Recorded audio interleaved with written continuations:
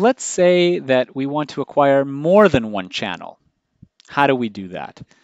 So we've just concluded imaging.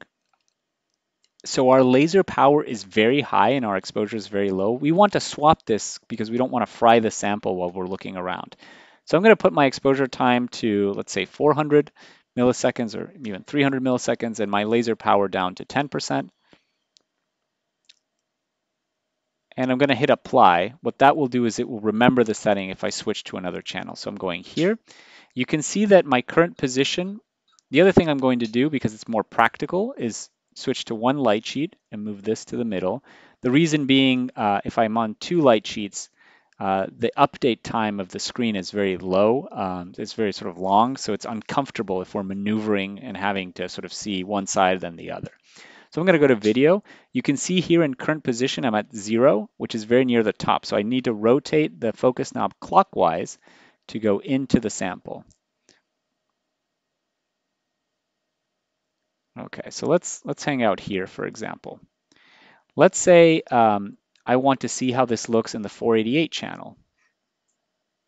So in the 488 channel, you'll notice that it's out of focus. So what do we do about that? So when you have more than one channel, they might not always be in the same focal plane depending on what channels you have and what the magnification is. If you have channels that are very far apart and your magnification is high, they might not be in focus at the same time. So what do you do about that?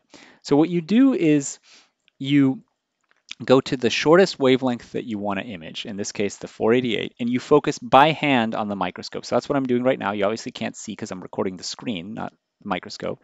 But then you just focus until things look good in the shortest wavelength channel, which is 488.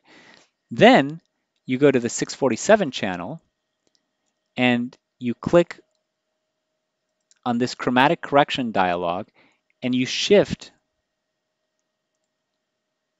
the position of this lens until it's perfectly in focus. So you can see that looks a little bit blurry. That looks very nice and crisp. So I'm going to set it there. So once you've made these adjustments, you can see that when you switch between channels, each of them is going to be in focus.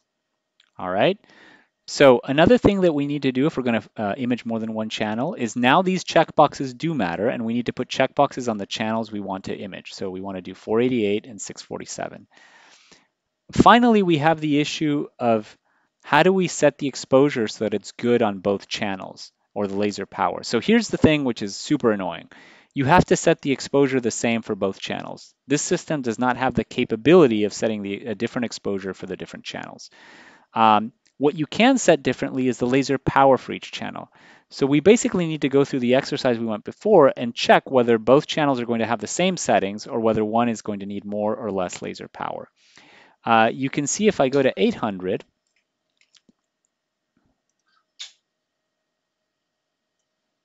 and just increase here so we can see an image of roughly the same intensity. This one looks good as expected, and the 488 also looks good. So we could use this if we wanted to bring the 488 up more. Maybe we could use 20 milliseconds and then lower the laser power on 647, but increase it further on 488, and sort of to kind of balance them out so that we have the amount of light that we want. But let's say this is an acceptable amount. So if we have a good balance of exposure and laser power, we're almost ready to start a dual channel imaging. So how do we do it? Now we need to flip exposure down to 10 milliseconds and increase laser power to 100% for the 488 and the 647 and hit apply. If we don't hit apply, so for example, if we wanted 50% power and we don't hit apply and then we switch to another channel to do whatever, and then we come back, it doesn't remember the change. So we always have to make sure we hit apply. I'm not going to use both sheets just in the interest of time. So one sheet from the side is fine. I'm going to use this sheet in A, even though maybe it's not optimal. But again, this is just to illustrate how to take a multi-channel image. The zoom is correct. That's what's on the microscope. I'm looking at it right now. The Z-stack is fine. So to take a Z-stack with multiple channels, now we need to go back here. And so we need to decide whether we want to take channels first and then Z, or do a Z-stack for each channel. So we can either do a Z-stack for all of the green, then a Z-stack for all the red, or go to each plane and do green, red, green, red, green, red. I don't recommend you do each channel green, red, because that is going to take a very long time. And also, for some of the lasers on this system, specifically the 561, there's a slight flickering that occurs when it turns on and off, and that's going to screw up all of your imaging. So I would strongly suggest that unless you're doing some very fine colocalization, in which case we should talk, that you do uh, an entire Z-stack in one channel and then an entire Z-stack in the other. So how do you implement that in the software? The way you implement it is you go here to Devices, and you make the first one Table Z, and then the second one Ultra Filter. You want to make sure that both have autosave on, and you can see that when Ultra Filter turned on, it said split.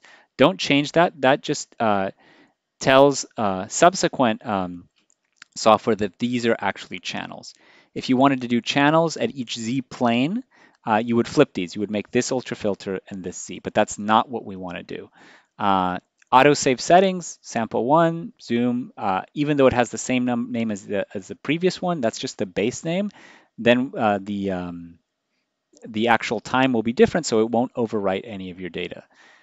So with this, everything is ready to go, and we're ready to take a two-channel image, which we'll do by clicking here.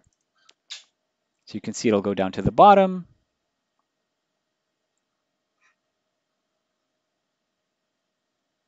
And start acquiring in one channel. You can see here the steps it's taking. When it's done, it'll go back to the bottom and start acquiring in the other. The imaging just concluded. You can see that now there's another folder, but this one has a different start time. It's also bigger in size. And inside you will see that there are, again, the same structure for the image data and their names, but now there are some images that say channel 01 because it's a two-channel image.